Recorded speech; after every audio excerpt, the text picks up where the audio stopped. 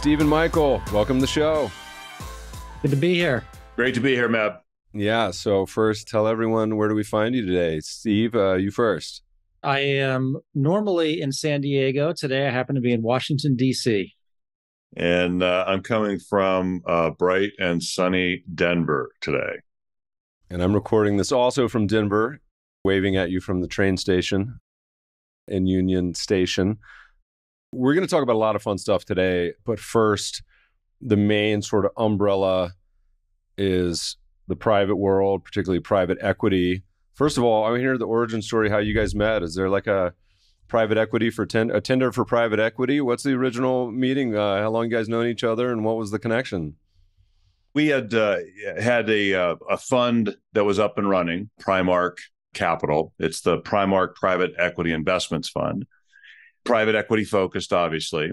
And we always try to look at and solve challenges or hurdles that are in front of us. We built this fund for financial advisors for easy access to middle market private equity. One of the focuses of the fund is investments in direct co-investments, private equity co-investments. For those of you that know the market, that is a fairly difficult investment to come by.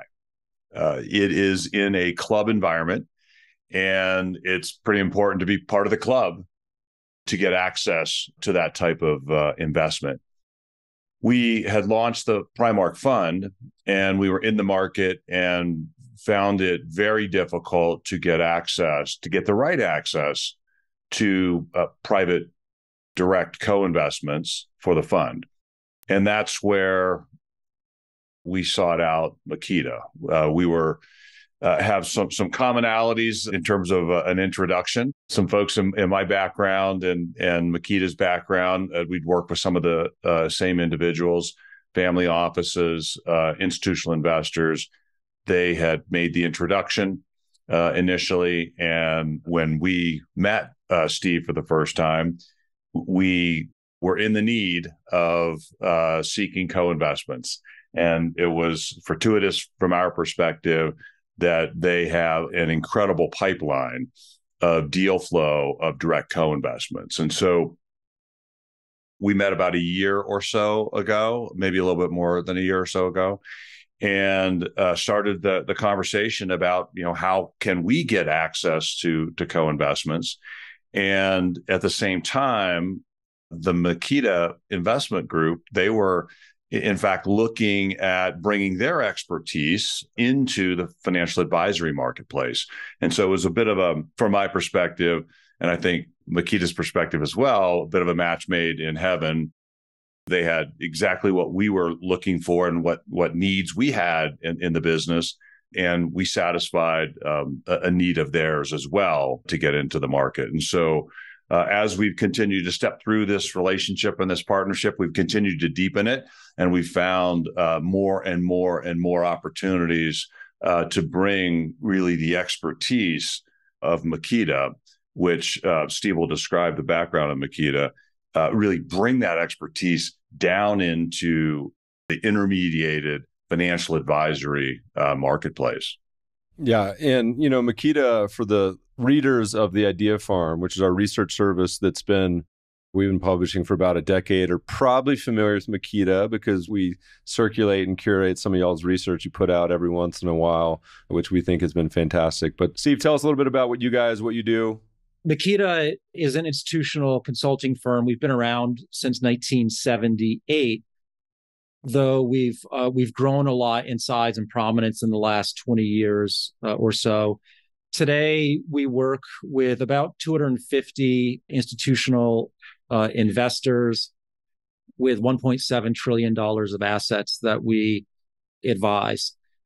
And our services are quite broad. And as you've seen from our research, it's quite broad as well. We help clients deal with complex challenges regarding asset allocation and risk management, to selection of investment strategies and managers across every conceivable asset class that's out there.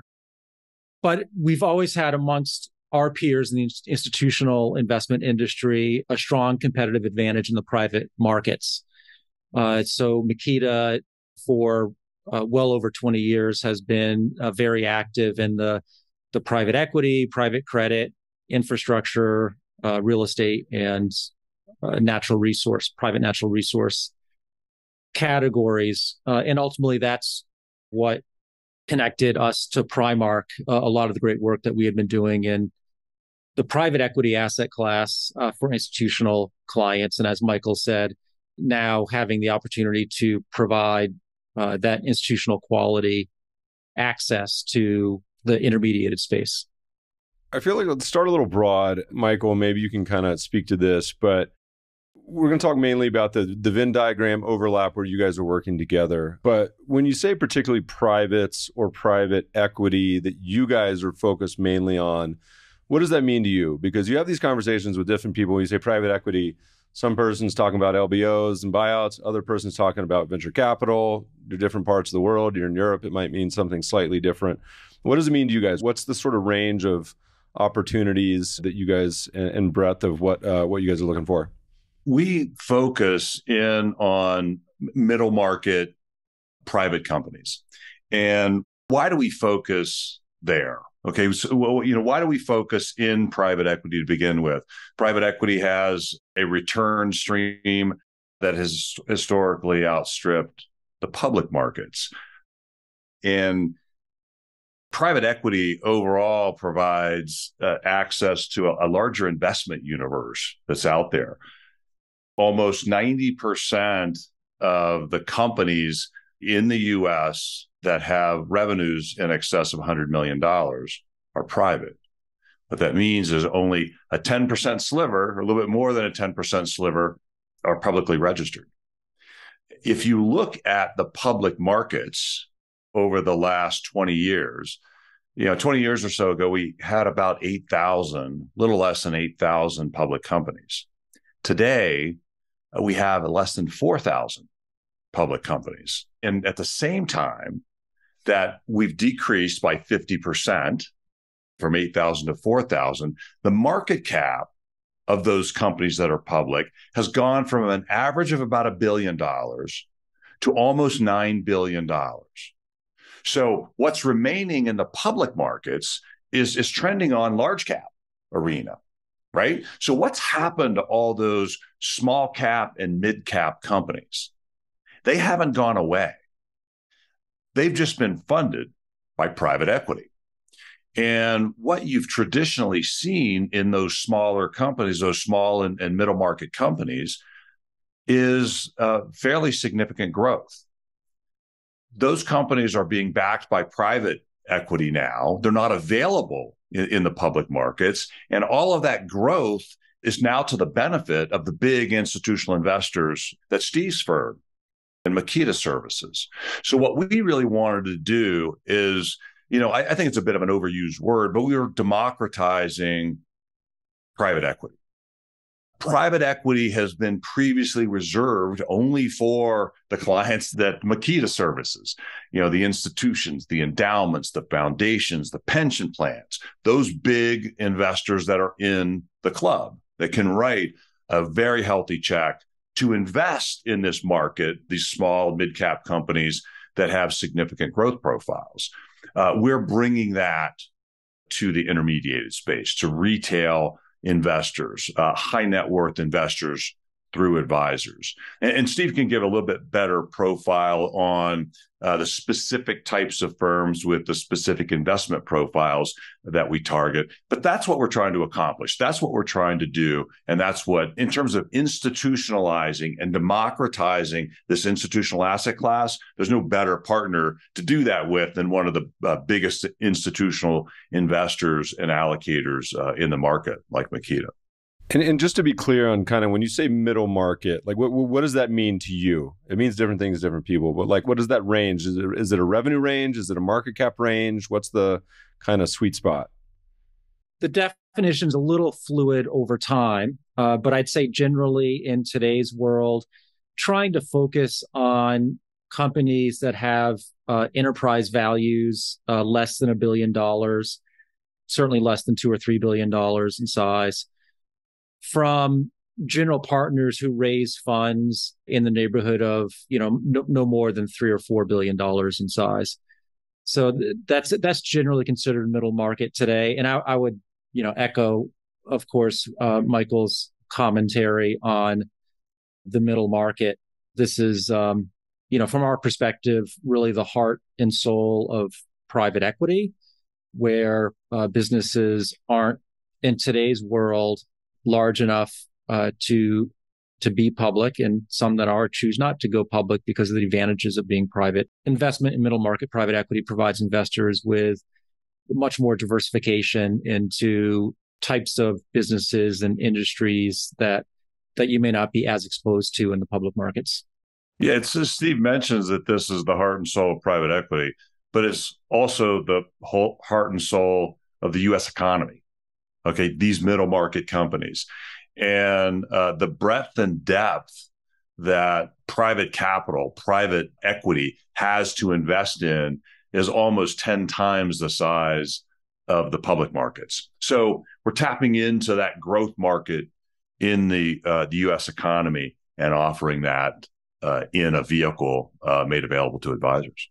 Yeah, so it's funny because, Michael, you and I were sitting in Park City talking about this, and we kind of went through a number of the features of private equity and ideas and why to consider sort of privates. And this is coming from a public market guy, but I listed like 5 or 6 kind of points that I think is lost on most people. The first one that everyone seems to always get hung up on, and there's positives and negatives to this, is the liquidity. And we'll come back to that later. I mean, by definition, they're private, so you can't trade them really on exchange. You mentioned breadth, which is one that I think most people don't really contemplate a lot, but just as a quant, having more choices, particularly 10x more choices, is always better than less. We talk about power laws on investing and how kind of some of the smaller market cap sort of enterprise value companies have the potential to scale and offer these outsized returns versus maybe a $1 trillion company. We talked a little bit about taxes, but the one that I think you hit on that I would like to dig into more is this concept of access, right? So most people, whether it's because of accreditation or knowledge gap, whatever it may be, don't really have access to private equity at all. So if they do, it may be their roommate from college private equity fund, or maybe it's a partnership that gets pitched from their wirehouse, whatever it may be. But it's hard to get either access to the asset class or, more specifically, the individual deals, which you guys seem to focus on. To my knowledge, there's no like co-investment website you can go to and sign up and say, hey, I'm a $100 million family office, like send me some deal flow. It's a lot harder than that. So maybe talk to us a little bit about, Meketa, you guys have been doing this forever, how y'all sort of access this world, but also how you then go about sifting and screening it to get to a point where you're actually making the end investments. I know that's a lot, but you can pick where to start and we'll dig in. When we started to look at this market, Mab, I ran an RIA in Sarasota, Florida, 5 or 6 years ago. And we serviced, 200 advisors. And underneath that umbrella, we had bottom-up demand from our clients that it was kind of the country club conversation. Hey, my friend's getting access to, private deals in real estate or private equity or private credit.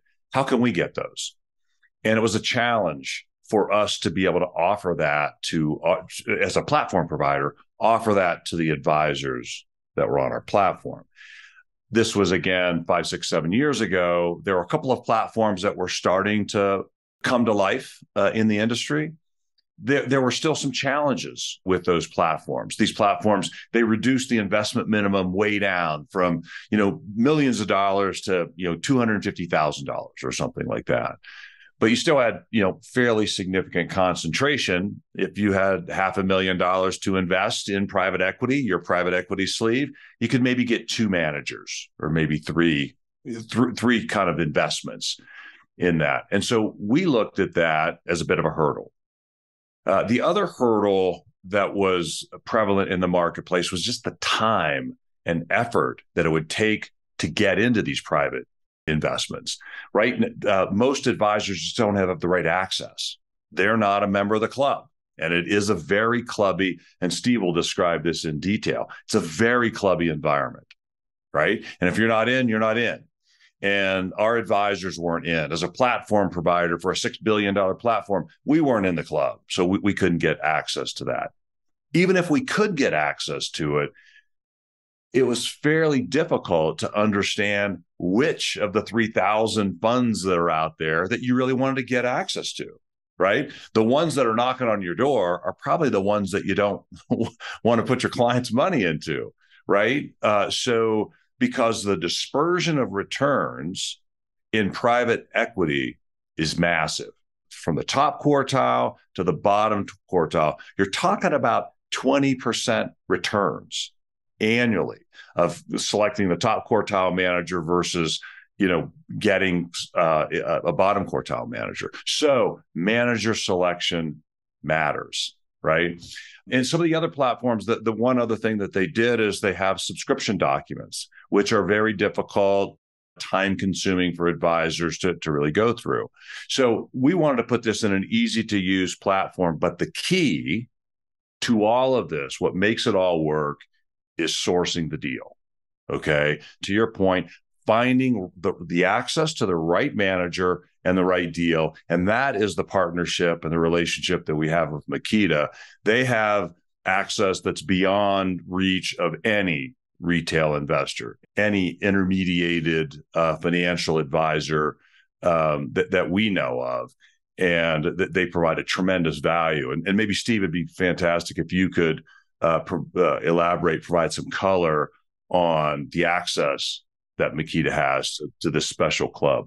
That's great. Thanks, Michael. And it's interesting to hear you speak because it is rather clubby, but the underpinnings of the club are really as simple as experience, confidence, trust, and ability to execute. And you build up all of that over decades of working in the private equity industry. So Meketa, as an advisor, has been sourcing and identifying and providing our clients' capital to general partners in the private equity space for close to 25 years now.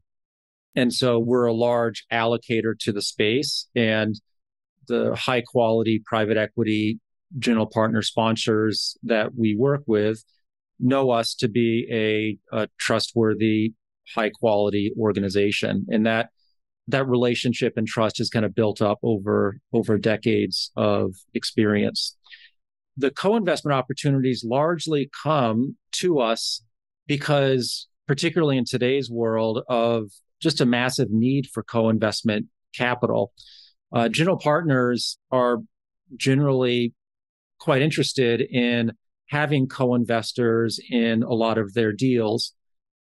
And they offer co-investments to their limited partners, often on a no fee, no carry basis. There's obvious reasons why investors like the Primark vehicle or other institutional investors have a strong interest in allocating capital to co-investments, because you forego the fund level fees, the management fee and the carried interest. You don't pay on co-investments. And if you are investing through fund vehicles, those fees over time can add up to 6, 7, 8, 9% return reduction. So in order to produce a 15% net of fee return, a investor in a fund vehicle needs to have the manager produce a gross of fee return of 22, 23, 24%. It's a really high hurdle. So there's obvious reasons why limited partners like Meketa and Primark have an interest in co-investment access. What may not be as obvious to your audience, Meb, is why general partners would freely give away this access to their groups that they have strong relationships with. And the reason for that is they need capital to close deals. And This is particularly true in today's market where the availability of debt capital is starting to get reduced. But going back about 15 or 20 years, many private equity deals were executed by private equity managers cobbling together other private equity managers to come up with the equity to finance a deal. So you'd have a lead sponsor and then often two or three subordinate sponsors providing the equity to a deal. And then you cobble together the debt side of the deal as well. The problem if you're a private equity sponsor in bringing other private equity managers into the deal is they often want board seats, they want control, they want to be active in the investment. And because they're going to be by your side during that investment, they also get to see everything you do as a lead partner. So going back 10 or 15 years, general partners started the practice more prominently of, instead of cobbling together their competitors to do deals, they instead went to their largest limited partners and told them, if you want to provide us capital, we're happy to give you access to deals on a no fee, no carry basis. And that was sort of the genesis of the co-investment industry, which has evolved and deepened ever since. And those motivations still exist in the marketplace today. So most private equity general partners, when they're looking at deals in the marketplace, they're looking at deals larger than what they would be able to finance on their own, because they know they have in their back pocket co-investment capital from their limited partners that they can use to execute those deals. The more deals they execute, the quicker they go on to the next fundraise and the next great thing that they're working on. So the sourcing really comes from a need from the general partner community for capital to execute deals. And the motivation for investors like us and our clients in Primark is to get access to these high quality deals at no fee, no carry, as opposed to getting access to them through fund vehicles. That's one of the highlights to the vehicle, the Primark vehicle, because 80% of the investments, our target allocation is 80% of the investments will be co-investments. So it's a co-investment focus. And all of those co-investments will come, as Steve said, with no fee, no carry, which is a significant benefit over even a direct fund vehicle. So we're in a position to be able to pass on that benefit directly to end investors and advisors. There's not another co-investment focused vehicle out there in the market. And so it's a pretty unique opportunity with a partner in Meketa that has a seat at the table. And one of the other interesting aspects of their deal sourcing is that many of the partnerships, many of the sponsors that are out there, a number of their funds are closed to new investors. Well, Meketa's been in the space for decades. So they have a long-standing relationship and they're not closed out because, they got into the club before the doors closed. So that provides another level of access that would be very, very difficult for others to find. Help us just sort of visualize for people who just don't have access to this world. Steve, what does the deal flow look like? Are you getting like one email a day where it's like, hey, Steve, we got something for you. SaaS business, here's the metrics. Is it like people calling you on the phone? Like how's it going to work? Or is it like 100 a day? Is it like one per week? Yeah. So the way the process works is we reach out to all the general partners that we work with and give them formal notice that if they have co-investment opportunities, we'd be happy to consider them. And so they ultimately put us on a list of groups that they can count on for co-investment capital when they're executing deals. For the Primark vehicle, we're focusing on middle market private equity. So there's also co-investments in larger buyouts and growth equity. But for this vehicle, we're focusing on, as I highlighted before, the heart and soul of the private equity asset class. So in just that area, we're generally looking at about, the run rate right now is 10 to 15 co-investments a month, roughly. And, from there, we end up investing in, one or two or three of that 10 to 15 based on diligence that we do. The process, and I mentioned before kind of the importance of kind of confidence in this industry and ability to execute. Being able to execute co-investments is much more challenging than simply allocating capital to a fund vehicle for many reasons, but highest amongst them is that the time frame you have to evaluate and decide on a co-investment is fairly limited. So typically when a general partner is working through a deal, you'll get contacted at the appropriate, stage in their due diligence.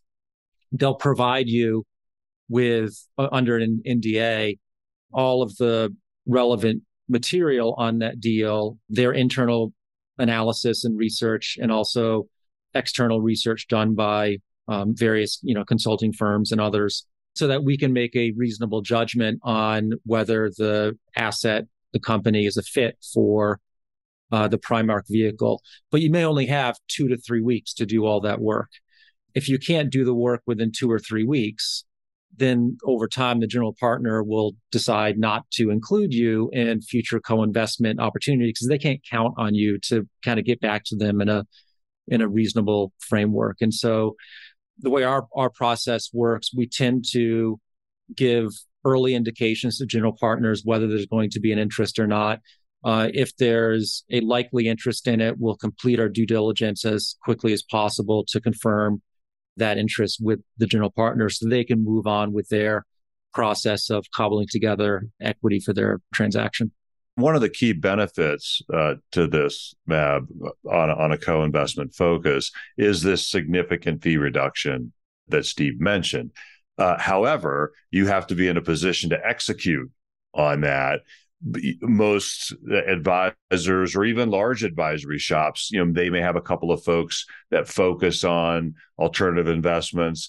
A firm like Meketa, they have 150 investment professionals over 7 offices globally. When they need to execute in a very quick time frame, they're in a position to do that. Whereas most firms just don't have the bandwidth to be able to execute on that, to take advantage of the benefits that are offered. How many names do you guys end up in the Primark fund owning? And is there like a target sort of wheelhouse as far as portfolio size? And then also, I'm just trying to think in my head also, and this may not be relevant because it may be from the Meketa side and various things, but like, I wonder like what percentage of the names that you do the due diligence on are you actually investing in? Is it like half? Is it like 1%? I'm trying to get to a little bit of the portfolio construction and process too. Yeah. Second question first. So far, and Meketa began working with Primark in September of last year. So we're a little more than 6 months into this right now. I would say relative to the co-investment deals that we see, we've allocated to maybe 5% of them so far. And we'll see how that evolves in the future. Your first question, Meb, was about structuring. Yeah, well, I mean, just for Michael, like how many names you guys kind of targeting in the portfolio? So the portfolio, because we have this breadth of market, if you will, and depth of market, 90% of the businesses out there in the U.S. economy, that have revenues in excess of $100 million. That's our focus. All right. So we don't really have a cap or a ceiling on where we can invest. When we first started discussing this concept with the Meketa team, who has obviously been doing this for decades, we asked kind of their assessment of, kind of where they saw the sizing of the overall portfolio, and said this could easily grow to, $2, $3, $4 billion. After they put the word out to all of their investing partners, all the sponsors, and the deal flow that they received, I think probably exceeded initial expectations, Steve. And as a result, I don't think we have seen anything that would provide any artificial ceiling on how many names we can get in the portfolio. The sourcing opportunities that we see right now with kind of visibility into the near-term future are pretty strong. And, for us, there's, as advisors ourselves, there's a lot of power in diversification. So we want to make sure that the portfolio is fully diversified. Generally, any individual co-investment in general is coming into the portfolio at less than a 5% weight in the portfolio. And from our perspective, even as this grows over time, there's not a big risk of diluting the quality of deals that are done, provided that we continue to get the flow of co-investments through the high quality general partners that we work with. And I guess the best way to explain that to your audience is it's a big market. And to us, it appears like you can invest in the better half of the market with co-investments for a long, long time with a lot of capital. So we see with the future of the Primark vehicle and scale, being able to diversify significantly into privately held companies across industry sectors, and that reflect, as Michael said, the broader exposure of the U.S. economy, and to do so with only the highest quality, institutional quality general partners. So, a couple questions. The main lever, I feel like, when we're talking about private equity to make it worth the while for investors, instead of just plunking down some hard-earned cash into SPY, is the outperformance, feature or goal. Like you mentioned, that the spread is massive in this world. Talk to us a little bit about the special sauce, guys. How do you sort of ensure or, try to target in your process that these are the winners? Is it evaluation? Is it business model? What's the process that really winnows down the, you mentioned the of the 100 deals, maybe the 5% that make it through the process? Yeah, I'd say that the vast majority of it comes even before the winnowing process in choosing the general partners that you're sourcing co-investments through. Meketa's been allocating capital in the private equity industry for over 20 years. We have a track record investing through fund vehicles that is very, very strong. It's sort of in the neighborhood of 7 to 10% per year higher than global equity markets, public equity markets. The co-investments that we're sourcing simply are sourced from the types of general partners that have created that track record over the last 20 some odd years, with the advantage that they don't have the fee drag of the fund vehicles. So the confidence in the co-investments providing a level of outperformance over public stocks comes first and foremost with the selection of general partners, which is based on Meketa's work over the last 2.5 decades and identifying and backing a lot of these managers. The selection effect of kind of winnowing down the pipeline of co-investments that are offered to us, we'll see sort of 10 years ago whether or not there's additional positive outperformance from that. But we certainly would hope there is, because we're taking a number of deals that we're seeing every single month and identifying those that, from a variety of perspectives, including valuation and relative attractiveness, identifying those that we think have a somewhat higher probability of success in the future. So I think there's a lot of strong tailwinds to the Primark vehicle vis-a-vis public stocks. And I would speaking as a broader advisor myself that allocates capital to the private equity asset class, would certainly agree that outperformance is a primary reason why institutional investors commit capital to the asset class. It's become an integral piece of every large institution's asset allocation policy over the long term. But there are other great benefits as well. As mentioned, you do get diversification into companies and industries that are probably more reflective of the broader economy than the public stock market is today. Everyone, I'm sure, is aware of the valuation process within the private markets, which really allow investors to avoid the hour by hour, minute to minute volatility that we see in the public markets. And so some of the stability of returns in private equity, one could argue, is sort of accounting driven as opposed to economically driven. But at the end of the day, so what? They're returns that you're reporting to your clients, and clients care about whether marks are going up or going down. So there's strong reason to allocate to the asset class, in addition to the strong returns it's had historically as well. If I could just add, in the portfolio, increased diversification is a key theme. But when you break that down, Meb, you have diversification by sponsor or manager, because Meketa has relationships with dozens and dozens and dozens of sponsors and managers over the decades that they've been in the space. There's diversification from industry sector. We're not industry focused on one particular or two particular industries. So across the fabric of the U.S. economy, we have geographic diversification. Most of our assets will be in North America. A few may be in Europe.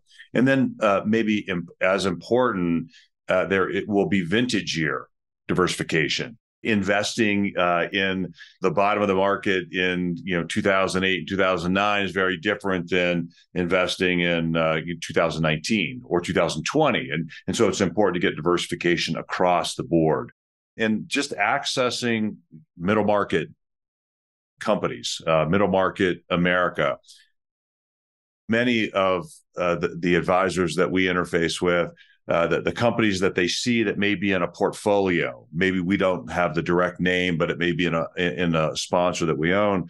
They don't know if the companies are public or private. And so like Cole Haan Shoes, for example, public or private, happens to be a private company. Toblerone Chocolate, Culligan Water, Breitling Retail Watches. Those are all private companies. The only way you get access to those opportunities are through big institutional investors, institutional allocators. And that's the diversification that will provide an enhancement in the return profile, risk return profile for a portfolio. So say I'm an advisor, listen to this, I'm like, all right, you guys sound kind of smart. I'm interested for my clients. How does it work? Is this something I got to read like a 60-page due diligence doc? Is this tradable through the supermarkets? What's the process look like? So the industry is in the process of evolving, right? And now these opportunities, these private market investment opportunities, are being made available in this democratization push, being made available to advisors in formats that are easy to use, but you get pure access.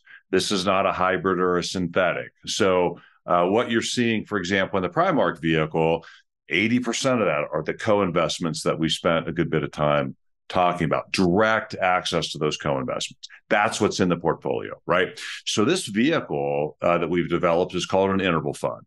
It looks like and feels like, for the most part, a mutual fund. However, so it's priced daily, for example. There are no investor restrictions on it. It's not like you have to be an accredited investor or a qualified investor. There are low investment minimums, $5,000 investment minimums. There's 1099 tax treatment of that. So it's not like you have to deal with the headache of a K-1. And most importantly, there are no subscription documents to fill out. This is literally a point and click mutual fund ticker symbol, PMPEX, and it's available on the vast majority of the custodial platforms, Schwab, TD, Fidelity, Axos, and a number of others. And so it's just as easy for an advisor sitting at their desktop to select the fund, allocate to it, and make the trade. The day they make the trade, the next day, it's priced, it clears, and they have private equity in their portfolio. It's just that easy. So once I'm in, there's always the big question. This has certainly come to light with our friends at Blackstone and their real estate misadventures. Let's say I want to get out. What's the process like? Obviously, this stuff isn't daily liquid on the actual underlying holdings. How does that work for me? So how it works is we offer quarterly liquidity. And the quarterly liquidity is 5% of the fund's AUM every quarter. And we make it easy for advisors. It's the last trading day of the quarter. They just put their order in. Some custodial firms will warehouse that order for a week or two, but for the most part, you put it in on the last day of the trading period, and you get access to liquidity. The fund has access to 5% of the fund's AUM and liquidity. Everybody will get 100% of their preference, their liquidity preference, unless it's above that 5% limit. And then everybody gets cut back the same pro rata. It's not like first in, first served, type of thing. So everybody gets treated the same in the fund. How we position this, Matt, kind of a couple of different comments I'd like to make. Number one, we only sell this product offering through advisors. That intermediated channel is incredibly important. We're not putting this up on a Robinhood platform where you have a ton of retail investors that may want to get in and out and day trade, want to get in and out, fairly often. This is a long dated asset. Okay. We buy long dated assets. So we position this to advisors that this is for kind of a long-term investment. This should not be for your daily liquid investments that you want to get in and get out. You have bills to pay next quarter or the following quarter that you need that liquidity. So it should be kind of at the bottom of your capital stack in terms of liquidity needs. And so selling it through an intermediated channel helps to mitigate the whipsaw that you traditionally see in a retail channel. But that's how we satisfy liquidity. And that's the process that advisors go through for that. Talk to me a little bit about private equity today. So we are recording this in Q2 2023. It's been a weird few years. We have had some macro shifts that we haven't seen really in many decades with interest rates and inflation. 2022 was a rough year for listed equities and bonds as well. What does the private equity world look like today for you guys? Is it a land of opportunity? Is it business as usual? Or are there some giant potholes to avoid in the road? Give us the overview. Looking under the hood, it's really a story of different markets.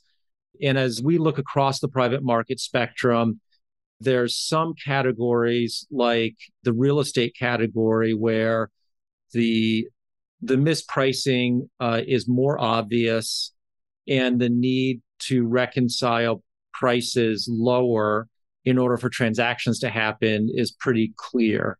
And so there's a general consensus that private real estate valuations are going to decline this year. With private credit and private equity, it's not as obvious because even though interest rates have increased, what tends to drive the value of these assets is, in the case of private equity and the Primark vehicle, EBITDA growth. And so far, knock on wood, despite all the fears of a recession, a slowing economy, the data that the private equity industry keeps reporting on companies that they own is fairly robust. There's not a lot of evidence that revenues or EBITDA are declining. In fact, they continue to go at pace, despite the macro rhetoric of a looming recession. So, it ultimately gets down to, soft landing versus hard landing debates about Fed policy and the macro economy. If there's a a soft landing in the economy and we don't have a recession or a very mild recession, it's likely that private equity valuations will not drop significantly. If there's a big recession, you're likely to see a drop in both public and private market valuations as earnings go down. So that's the big uncertainty. And likewise with credit, just to kind of complete the story, so far not a lot of stress in the private credit markets fundamentally. I guess bottom line, fundamentals appear still reasonably strong in the economy. The other big dynamic that's worth highlighting for your audience is transaction level dynamics related to debt financing. And I sort of hinted at this before. After the GFC in 2007, 2008, there was again sort of a step function in the amount of debt that most private equity transactions involved to reduce somewhat the amount of debt in private equity transactions relative to what it had been pre-GFC. And that was mostly driven by banks who were the major lenders to private equity, large private equity transactions anyway, having somewhat more stringent lending standards. We're now potentially in the midst of seeing sort of another step function with that. Banks starting last year started to rein in the amount of capital that they were willing to lend to private equity transactions. And then, of course, with the Silicon Valley Bank, First Republic dynamic over the last 6 weeks or so has put even more pressure on banks to sort of rein in lending.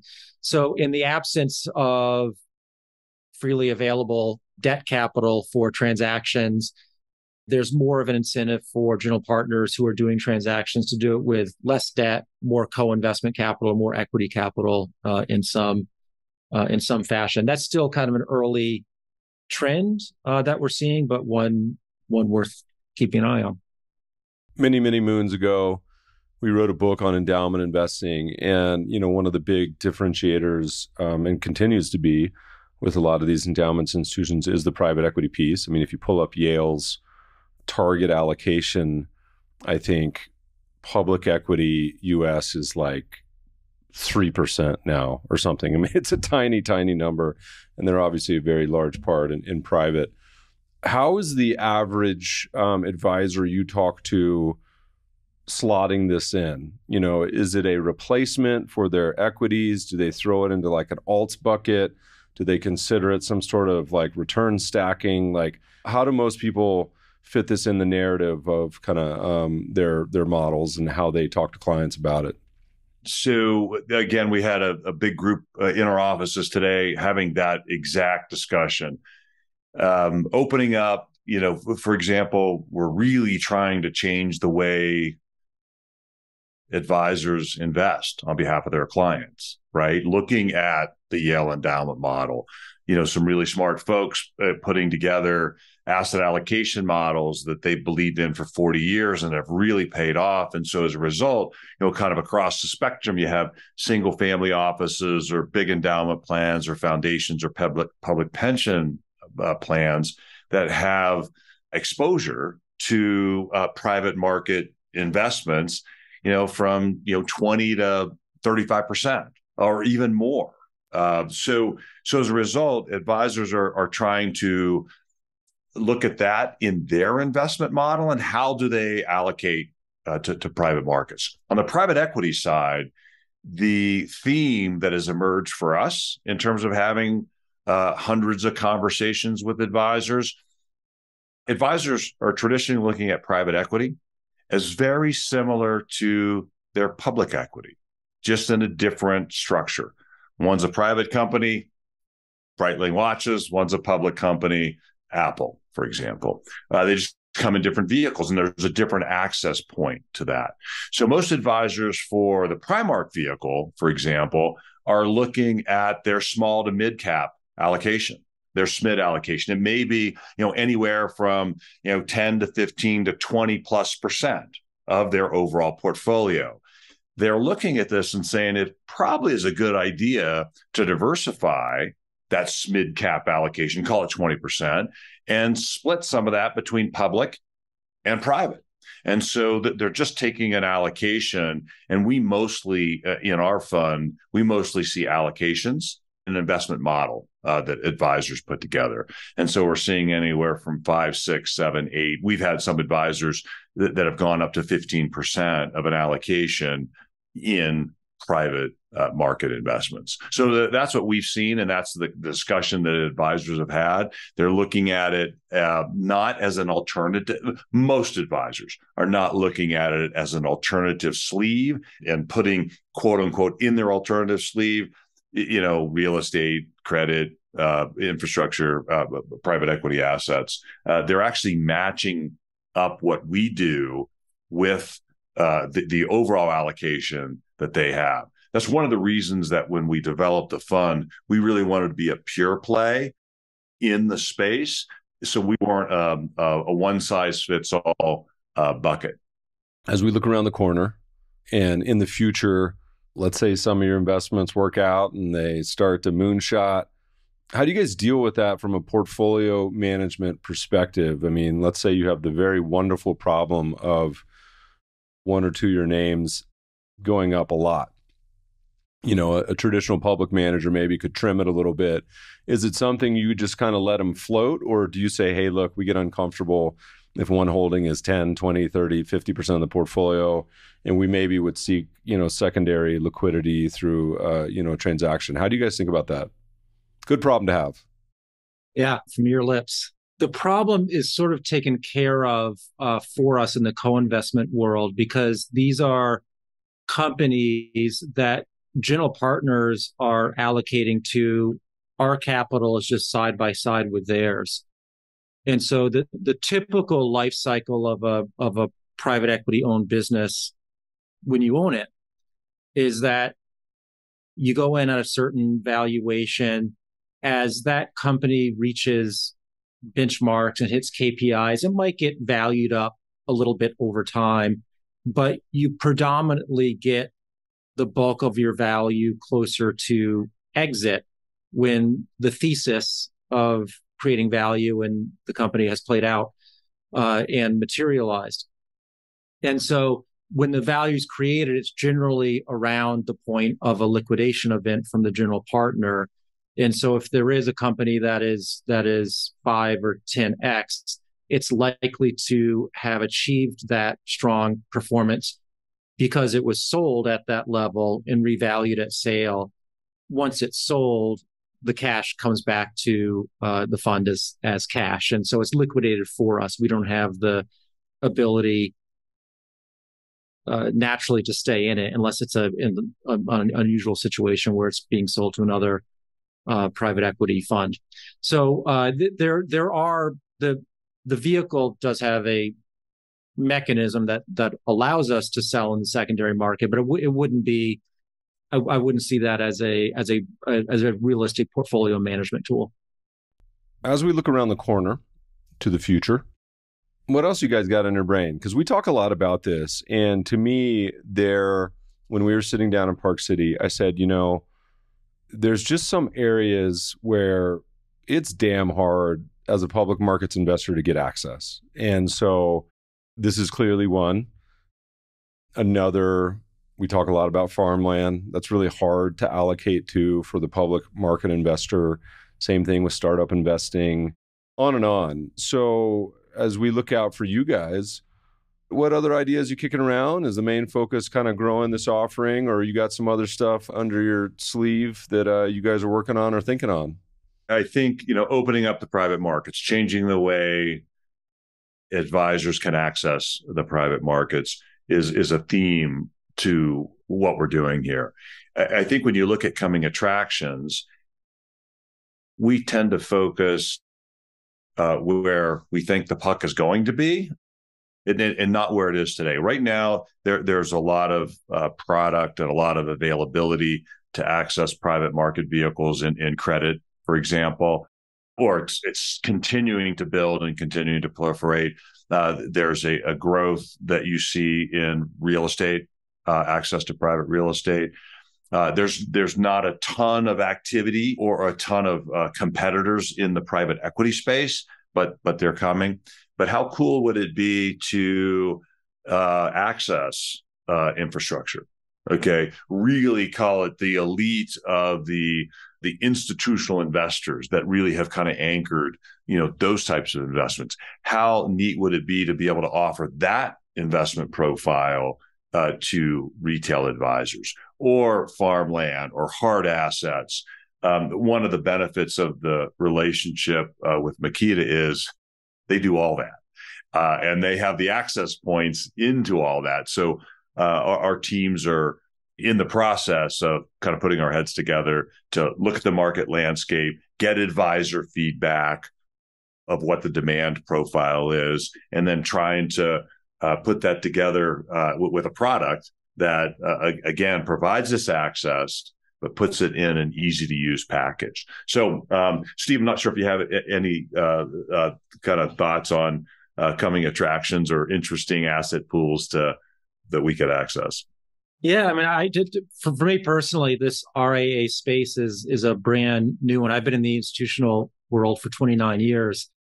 So, and as Michael has sort of brought us around and introduced us to a number of RIAs, I definitely see a lot of opportunity for us and Primark to bring to this marketplace the best from the institutional world, which is certainly a lot of private markets, but asset allocation, risk management, kind of framework for investing that may not be as consistently applied in this marketplace, and that's exciting to me.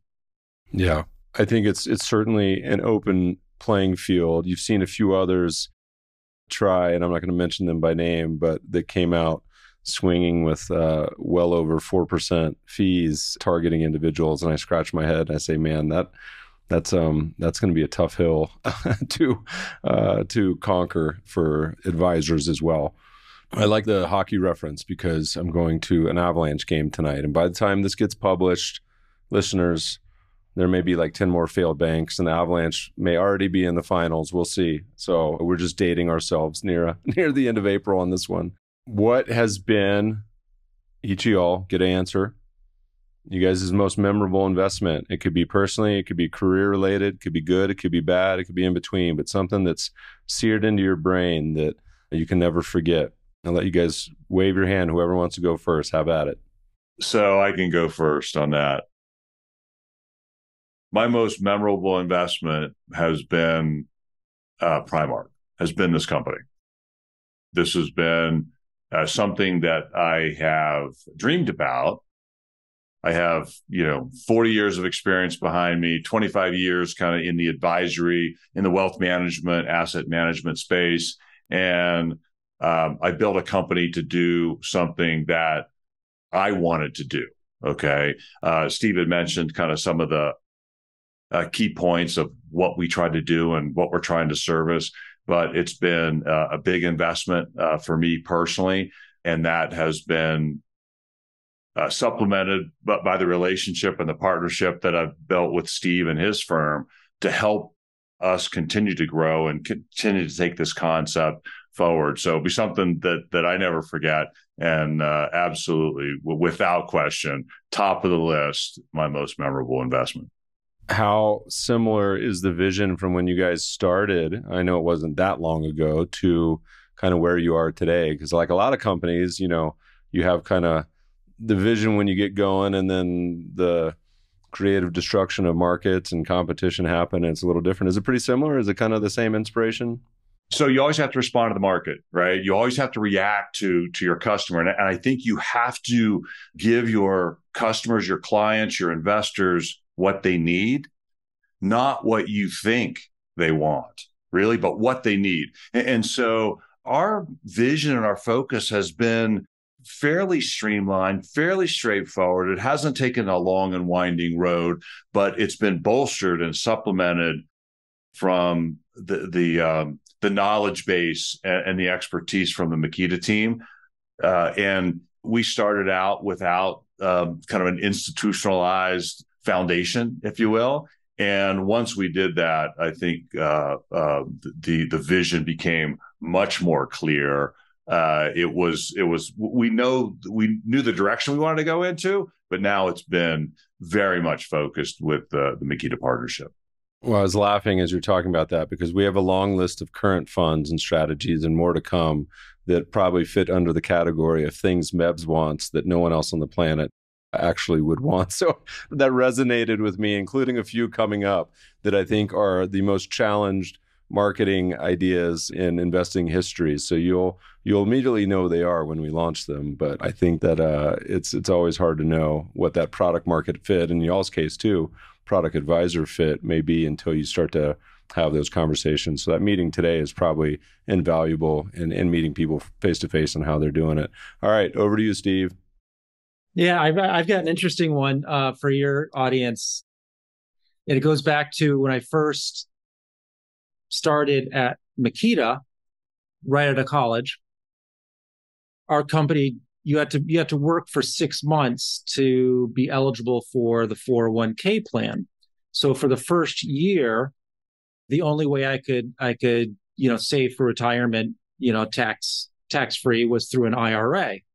And so 22 years old, right out of college, I did, what any practical person would do. I looked at the sort of capital markets line and said, well, emerging market stocks have the, highest expected return, highest risk.